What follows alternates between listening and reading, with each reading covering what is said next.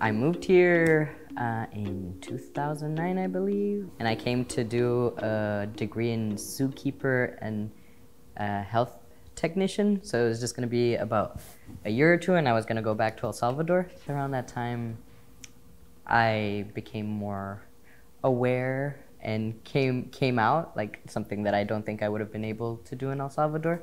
And then I stayed, and I decided to do the photo program at U of H. When I was in high school, I got a digital camera, and I was always taking photos. In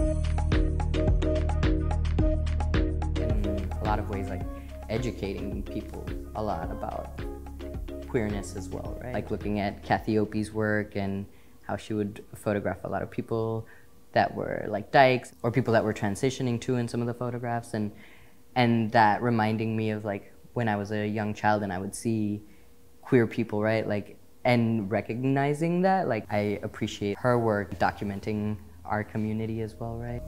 Over time, right, like I understood more about like my gender, right? Like, and identifying as non-binary. People will like misgender me, or people will like use like he pronouns with me. For me, it's the first time I've seen a non-binary artist be shown in a museum or in a large gallery.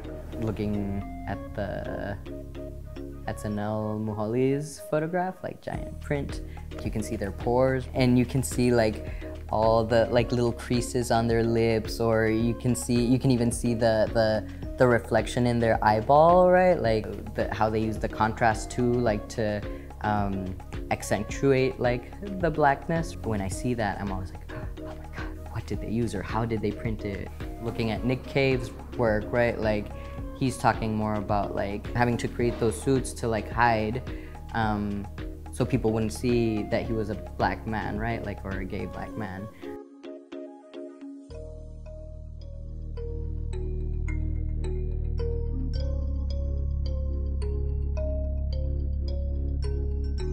The last body of work I made is called Volver. So Volver means like going back. All the pieces in that work are related to my father. So in El Salvador, there was a civil war from 1979 to 1991, and he passed away the year after in a car accident. Because I was 4, and so people would randomly tell me like, oh, your dad didn't die, and like he did die in his car, but he was murdered, right? Like, I don't know, my family wouldn't really talk about it, and so I started doing this body of work. I found the headlights of the car and made like a sculpture, and you can turn the lights on and off. There's this like constant desire of wanting to go home, but at the same time, not feeling that I can live safely or freely over there, right? Like in my identity.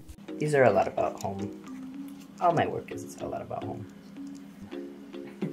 I was so used to living in places that have barbed wire. I don't know, whenever I see these photos, I think of all the sounds and how it felt. Being here like has given me the space to like grow more into myself and just like understand, even like have the language for it. I love printing in the dark room, right? Like when I'm printing, I'm just like in the zone, and it's like very like brain, like muscle memory, right? Like, and you're just doing it, and I know what I'm doing, and I don't know, it's just like very soothing process.